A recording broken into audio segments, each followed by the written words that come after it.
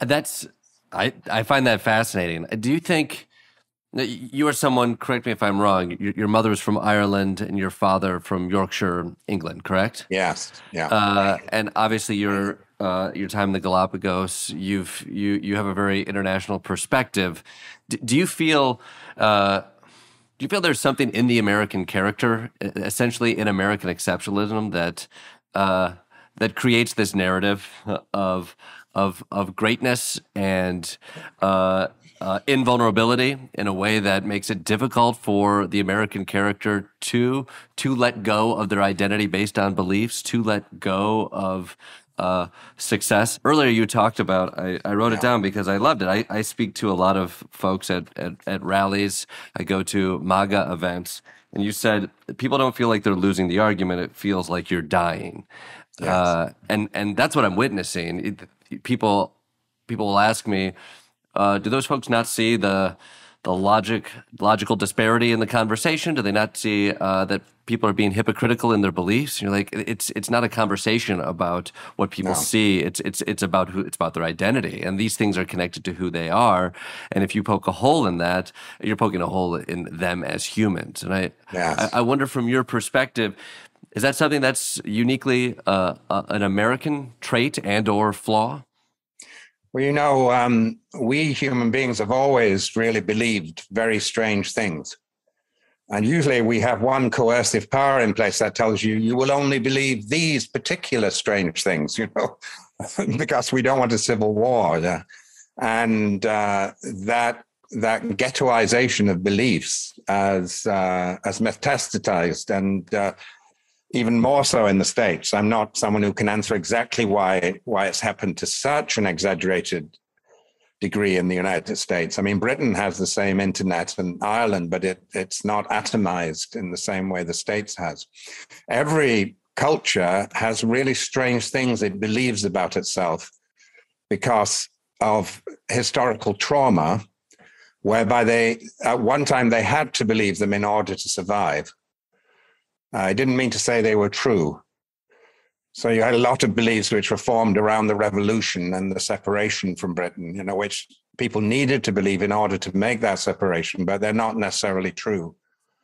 So the idealization of the Constitution, which is a kind of shibboleth and taboo, you almost can't say, but it could be that the most flawed thing about this, I'll probably regret saying this, but it could be that the most flawed thing about North America is its constitution, whereas most people are brought up to believe that that's the opposite. That's true, and that needs to be reveled. How we would do it, I don't know. I think it's impossible in this time to redo it. But at least the first step would be understanding how flawed inheritances. So Britain has really strange things it believes about itself. Ireland has really strange things it had to believe about itself. So the first step is stepping out from your cultural mantle. And I'm sure John knows how difficult that would be as a politician, where you're held in some ways in a claw-like grip by the mythological inheritance of the country. Yeah.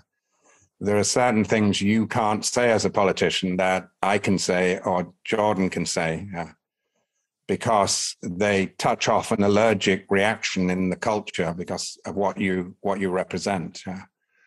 I have a poem I've done in my latest book called Still Possible. It's called The Edge You Carry With You. And it looks at the trauma you had as every human being has traumas as a child, the traumas you carry with you that into every conversation to one degree or another. Whether we're mature enough to face up to our previous traumas or the traumas we've inflicted on other people. I've always, really disliked bullies. But I've just been examining the one time in my life when I was probably 13 or so where I was a bully with one boy, and trying to face up to that and apologize. I don't know where the boy is now. But there's some kind of necessary apology I have to make, and some kind of compensation I have to make in my life in order to fully understand why I did that. Yeah. It was for a very short time. It was just for a week, actually, but I still carry it with me, actually, to this day, and wonder why I actually inflicted that pain on that boy. I mean, it wasn't physical pain; it was more. It was emotional pain. Yeah. And most of the rest of my adolescence, I was defending people against bullies, but that I had my own hand in it. And it's only years later that I'm actually coming to face up to that. Yeah, David, is it possible? Would you share that poem with us? Is that possible? Yes, if you just give me a minute to find it here. I don't have it in my memory because it's a new poem. Mm-hmm. As David's looking for it, I'd like to follow up on that with a question to the governor. David, I think you bring up something very interesting. Yes. There is like there's a privilege to vulnerability, and governor, that's something that perhaps in a position of power we don't see.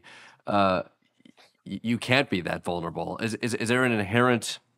I know your desire to be to be open and to bring a conversation to a place where you can be that open with one another. Is the political sphere even? Is it ready enough, or is there possibility lie in that as a place where people can be open and vulnerable? Yeah, yes, of course, but you got to understand, and I've been in media, I've written books, Yes, I've been in business, I'm in business now, and so I observe people across all the spectrums of life. yes, You know, Jordan, in my job, I used to meet with people who lost sons, daughters, or spouses in war. And we'd sit and I would tell them the story of my loss. And sometimes I would cry. I don't mean, boo-hoo cry, but I would cry and be emotionally upset. And I had, a great emotional victories too, where yes, it brought the same type of emotion kind of on the reverse side. No, I think the more that we can say, and we've been into this the last couple times we've spoken about recognizing the intrinsic value of another human being. And when you open yourself up, not always, because they're shy too, and they're afraid too, but there's more a chance of their being able to open up. And it's such a great experience. I've been set free. So these things just don't bother me. I'm not afraid to have somebody think I'm too upset or silly or whatever. But I think that is one of the answers, to say, look, I know you have fears and I want to connect with your fears. I want to understand you.